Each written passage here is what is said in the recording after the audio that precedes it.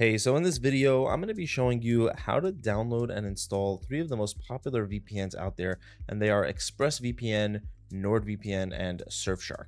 Now, I've tried out a lot of different VPNs, both free and paid, and I found that overall, these three just happen to be the best. You're going to get the best connection, the fastest speeds, and just the most reliable performance of pretty much all the VPNs that I've tested. You're going to find that with these three right here. So these are the three that I'm going to work through and show you how you can download them and set them up. So starting with ExpressVPN, the first step would be to go to their website and pick a plan, make an account, and enter into your account page. Now I'm going to be sure to have a link in the description for Express and all of these VPNs to help you get started. And if you use that link, you'll also get a discount on top of that. So if you're interested, you can definitely check that out. Now, once you have an account and you go to your account page, you'll see something like this where it'll say set up your devices and give you a bunch of different options for which devices you can set up Express with. So for example, let's say you have a Windows computer, you would just click on that and then a new page will open up, and on the right, you'll be able to download the VPN itself. So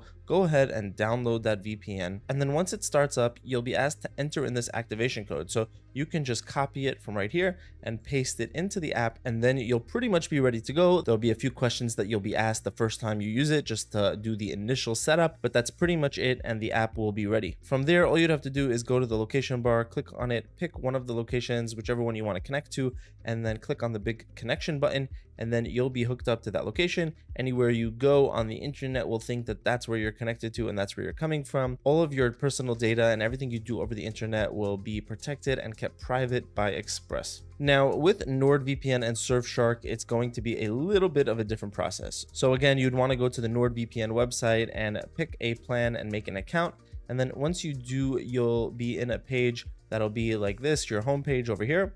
And then you go on the left side to downloads. And again, you can just pick whichever VPN you want for whichever console or platform you're using the VPN with. So you're going to have a lot of options if you just scroll down a little bit. And then once you download the VPN itself, you download the app, you'll be asked to enter in your credentials, the same username and password that you use for this account, this Nord account right here. You'll be asked to enter that in the VPN itself. So it's not an activation code like with Express, it's going to be your own username and password. And for Surfshark, it's going to be the same exact thing. You just make an account, go into your homepage, and you go on the right side here, download apps. You pick whichever application you want to download and enter in the user credentials that you use for this account here, this Surfshark account. And that is how you download and set up an account with Express, Nord, and Surfshark. Now, if you're wondering what's the difference between these three VPNs, they all kind of seem like they're the same thing. I just wanted to explain to you a little bit about these VPNs and in short, what the differences are between them. So ExpressVPN is pretty much like my go-to app. It's the one that I use the most. You can see I have my shortcut set up here. Whenever I connect to a location, I can just click on one of these shortcuts and it'll take me exactly where I want to go with the VPN connected. So ExpressVPN is designed to be very simple and easy to use,